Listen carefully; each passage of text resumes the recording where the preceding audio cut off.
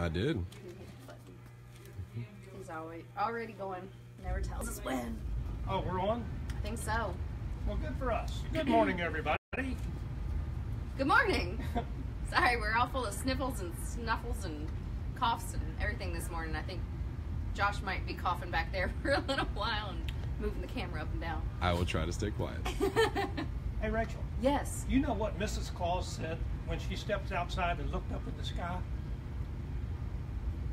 No. She was talking to Mr. Claus. She looked up in the sky and she said, "Looks like rain, dear." Reindeer. Yeah. Good job, Dad. Dad jokes. At least it wasn't a Chuck Norris Christmas joke. Oh. That's right. There are not many of those. No. Christmas is a joyful time. And that and Chuck Norris usually don't go together. Okay. Well, we're here in the hardware store talking about Christmas because how many days is it? 3? It's almost here. Yeah, my kids know how many days it is. I still have a ton of wrapping to do. Just because I've been throwing everything in the basement. They won't go down there. It's scary. So I just put everything down there. Good. But now I have to wrap it. Spend a lot of time in the basement. And it is kind of scary. But we're here because we've got some awesome last minute gifts that you might be still looking for. I know there's a couple people still on my list. I got your present already. Sorry, Good. Dad. I don't shop at the hardware store for this guy because it's just moot at that point.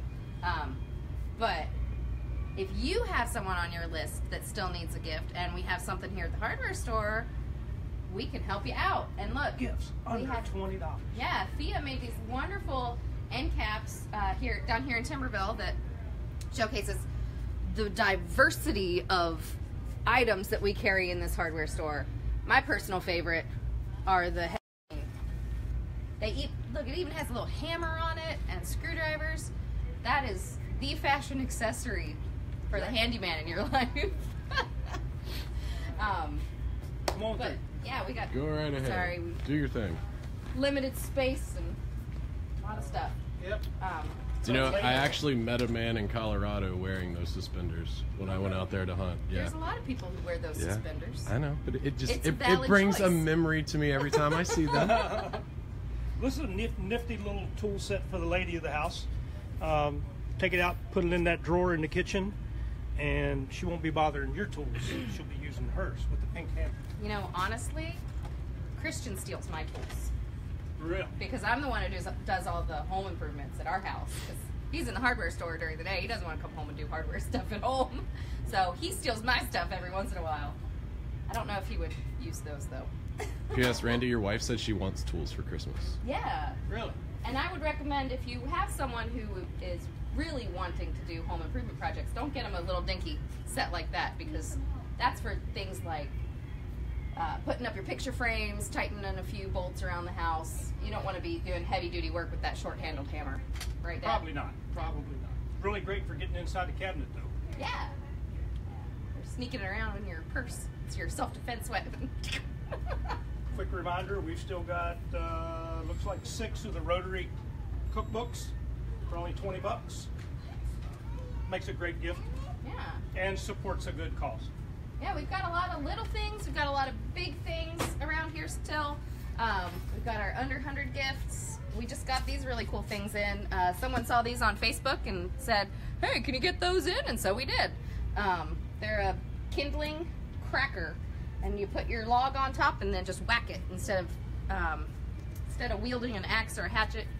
The blade's down here in the bottom part, so you don't have to swing things around that might have a sharp blade on it. But we've got power tools, we've got heaters, we've got... Hey, Josh. Don't get cleaning supplies for anybody this Christmas because that's just mean. But Awesome deal on that Porta-Cable angle grinder for only $24.99. That's a 6-amp Porta-Cable. They came in a little late, so we're featuring them on an end cap. I think that tool normally sells for in the $50 couple range, and we've got it on sale for $24.99 because we don't want to count them come December 31st. we still do that? We do. Darn. We still do that. Yes, we do. Inventory. Yeah. Well, Dad, I wanted to ask you a few questions about Christmas because it's all well and good to showcase what we have here in the store, but people want to know about you. Oh, really? Yes. They want to know the man, the mystery, the Randy of Randy's Hardware. So what is your favorite holiday memory? Oh, my goodness. Do you have a favorite? Oh, I've got lots of favorites.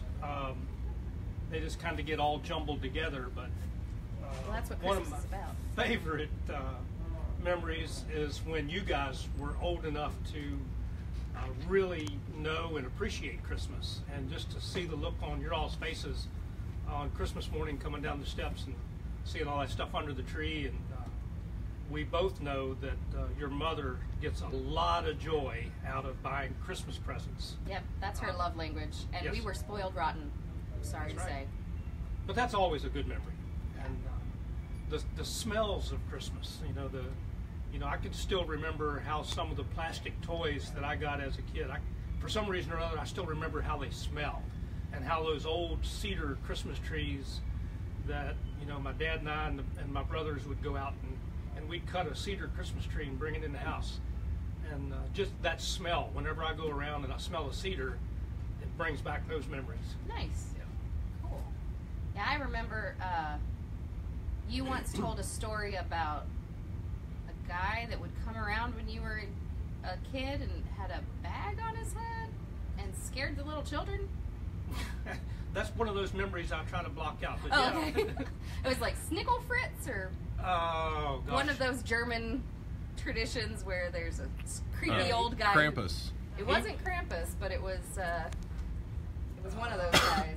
Yeah, he got. I remember that vaguely, but I remember he'd scare the life out of us kids, and then he would just laugh, and he'd always give us a piece of candy after it was over. So They don't do that so much anymore. we're gonna have I to. feel like he had Halloween and Christmas backwards. No, that's it right. was definitely Christmas.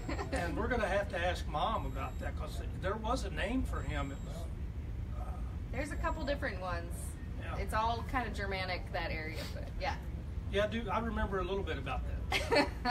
He's blocked that from his memory.